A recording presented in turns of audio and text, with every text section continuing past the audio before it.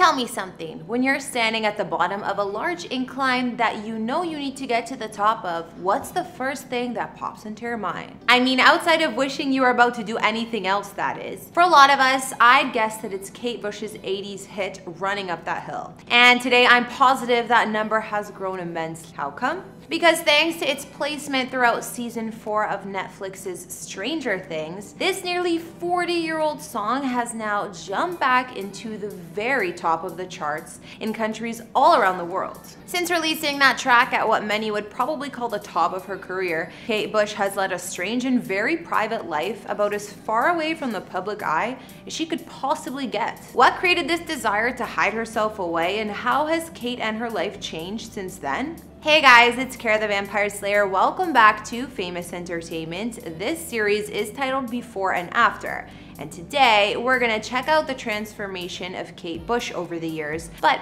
more specifically, where she's at now. Please hit that subscribe button and follow me on Instagram to chat. And now let's get into this video.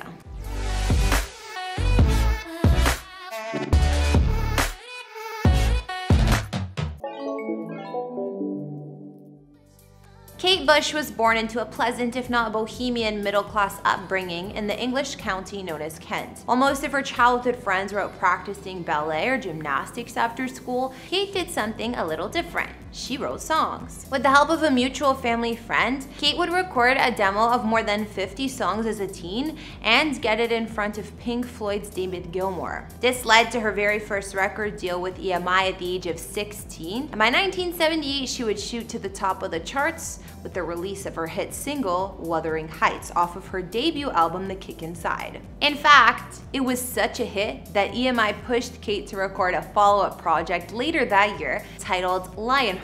She was then persuaded to immediately embark upon a grueling promotional and performance tour known, ironically enough, as the Tour of Life. The Guardian would describe her performances as an extraordinary hydra-headed beast combining music, dance, poetry, mime, burlesque, magic, and theater. Bush was involved in every part of production, from choreography to set and costume design to hiring as well. The show involved somewhere around 17 costume changes per show, and when it was all said and done, Kate was exhausted. At the age of just 20 years old, Kate made the decision to retire from touring. It would be the first taste that her fans had of her hesitation to stay in the public eye, and it probably also had a lot to do with the death of her lighting engineer Bill Duffield. Died in a horrific 20-foot fall immediately following the opening show of the tour.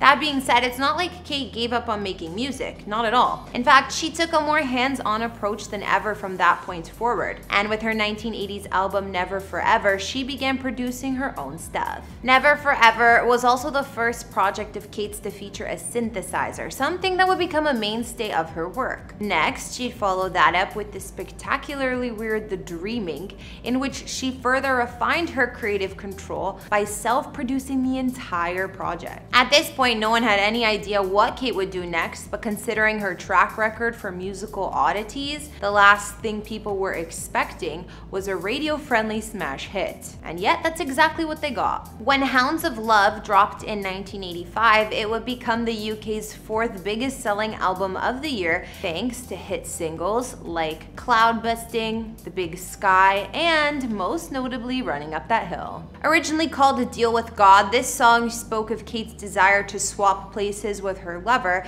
so each could understand the other better, and Kate's new sonic sounds struck a massive chord with the peak 80s popularity of synthesizers and drum machines. Prior to this record, Kate was a huge deal in the UK, but a marginal cult artist in the United States, probably because she hadn't been there since her original tour. But in the hopes of broadening her audience, Kate finally returned to the US for a promotional tour in November of 1985, which helped Running Up That Hill reach the Billboard Top 30. Bush's prolonged absence during this period had led to rumors of weight gain, nervous breakdowns, plastic surgery, drug addiction, and rehab. But this new album would put the majority of that to rest as the media returned their attention back to her musical skills. On the back of that album and its 4 top 40 singles, Kate would become the biggest female artist in Britain. Had she so decided, she could have embraced the opportunity to become a global pop phenomenon. But this is Kate Bush we're talking about here, and that just simply wasn't something that ever really interested her. Instead, she followed a more remote path. Having amassed the kind of sales that allow for total creative freedom, Kate lost herself in her work. Then in the 90s, Kate Bush disappeared. A year prior, in 1989, Kate suffered a massive personal loss when her good friend and guitarist, Alan Murphy,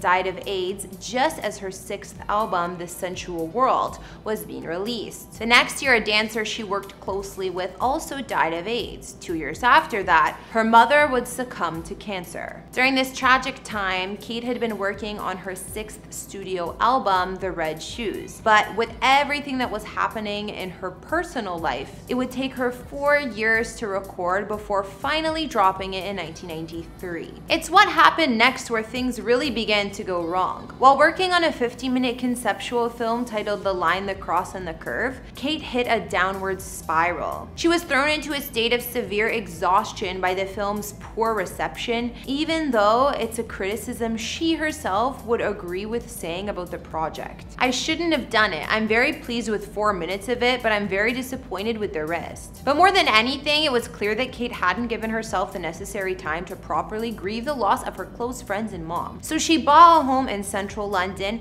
and slept all day long with breaks to watch some trashy daytime TV. During this period, she wasn't able to write music or even sing. She'd state in a later interview, "Basically, the batteries were completely run out and I needed to re-stimulate again." 4 years after her collapse, her son Albert was born in 1998, and he would change her life around completely. He became her top priority, and she sought to keep everything about him a secret from the rest of the world. In fact, it was only when singer Peter Gabriel blurted it out that she was a mom now during an interview that anyone even knew what was going on with her. This was 5 years after Albert had been born. A few years later, Kate would return with her album Ariel in 2005. While critically acclaimed, it would become the last of her projects to go platinum. But Kate had now become sensitive about something else, her weight. So after dropping new music, Kate disappeared once again. From 2005 to 2011, many myths circulated over what had happened to Kate Bush. Some claimed she had mental health problems, others that she was a compulsive overeater. More simply believed that she was a recluse, but in truth, Kate was really just enjoying a burst of domestic stability, spending time with her husband, Danny McIntosh, a guitarist who she met in 1992, and watching their son grow up. She dropped 2 albums that year, Director's Cut and 50 Words for Snow, the first of which was reworked versions of her former hits, while the latter featured all new compositions. She also made a rare public appearance to accept a South Bank Arts Award and reminded everyone in attendance that despite all the rumors, she's really nothing more than a charming, if not nervous woman who has simply chosen to live the majority of her life away from the spotlight. Then in March of 2014, Kate finally worked up the nerve for her first live concert series in decades. Before the Dawn became a 22-night residency in London in which tickets sold out in only 15 minutes, and each performance received universal acclaim. Afterwards, she disappeared once again, which at this point I hope we were all expecting. And yet here we are nearly a decade later, and once again, Kate Bush is having herself a moment thanks to the use of Running Up That Hill as a musical motif in season 4 of Stranger Things. In fact, the single became the most streamed song on Spotify in the United States, the United Kingdom, Ireland, Canada, Australia, New Zealand, and probably about half a dozen other countries I'm forgetting to name. On June 10th, 2022, it charted at number 2 on the UK singles chart, which surpassed its original peak of number 3 from 1985. Kate's response was, to be honest, somewhat uncharacteristic, because she seems extremely happy about what's happening, writing on her website, "It's also exciting. I've never experienced anything quite like this before. I just want to say a really big thank you to everyone in the US who has supported the song. It's the first time I've had a top 10 single over there, and now it's in the top 5. To be honest, had she written that statement on Instagram or Twitter, Running Up That Hill could very well be at the top of the charts. But there's something charming about the fact that a woman who goes to such great length to shy away from the public eye is still operating her own website, which looks like it hasn't been updated since the early 2000s. As for where Kate Bush is now versus where she was before, well, I think we can all agree that she hasn't changed all that much. And considering the kind of artistic output she's always been capable of, there's nothing wrong with that. Here's hoping that this unexpected success will lead to her releasing her first album in nearly a dozen years, and we get another hit single that's just as big. Be sure to let me know what you thought of Kate Bush's transformation, and before you head out, take a second to like, subscribe, and ring that bell to show your support. Thanks for tuning in, follow me on Instagram to chat, and I'll see you all in another video. Bye!